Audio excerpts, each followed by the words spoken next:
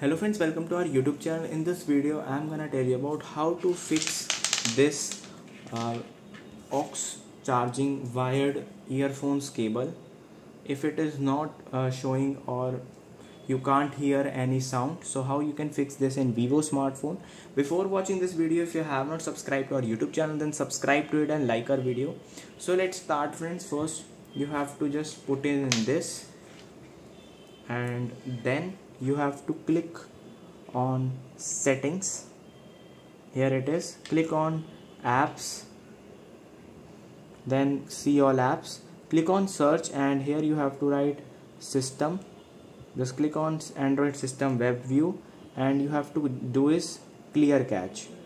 Simply press back, and then you have to write Google Play Services, then simply clear cache this also, and you have to restart your smartphone if it is does not work.